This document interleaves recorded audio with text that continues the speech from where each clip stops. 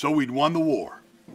We'd won the revolution. The United States was a free and independent nation, but we were losing the peace.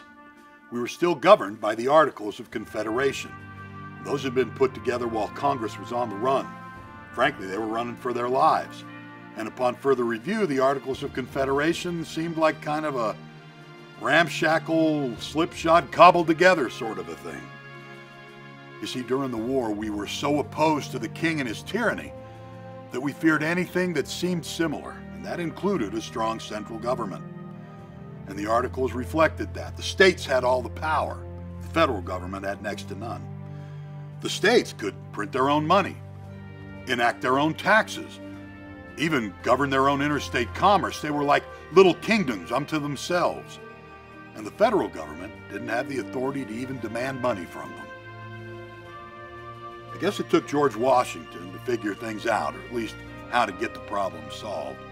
You see, after the war, Washington wanted to connect North and South and West all through a system of water communication, as he called it. What he meant was tying the rivers together with a system of canals that brought everyone's economy together. Washington couldn't even get Virginia and Maryland, two states that border one another, to agree on digging a canal. So he had a meeting at his home in Mount Vernon. He invited representatives from Maryland and Virginia to come talk through the problems. They couldn't solve them. So he moved the meeting to Annapolis, Maryland. That was the nation's capital at the time.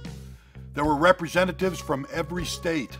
Still, we couldn't resolve the problems. The only thing we could agree on is, yeah, maybe we better have another meeting. Maybe we better discuss how can we solve these serious issues. So we decided there'd be a constitutional convention held in Philadelphia, Pennsylvania. Things had worked out pretty well the last time we were there. The meeting would be held in the summer of 1787. And at that meeting, the fate of the nation would hang in the balance. The representatives came from everywhere. Every state was represented. We all came to Independence Hall in Philadelphia. First thing we did was elect George Washington the president of the convention. After all, it was his meeting from the get-go. But after that, it was Katie bar the door. Some things we all agreed on, some things we disagreed on. There were different ideas from every state, different ways to get things done. There was a lot of agreement, there was a lot of disagreement. There was a lot of argument. It took us 4 months to put this together.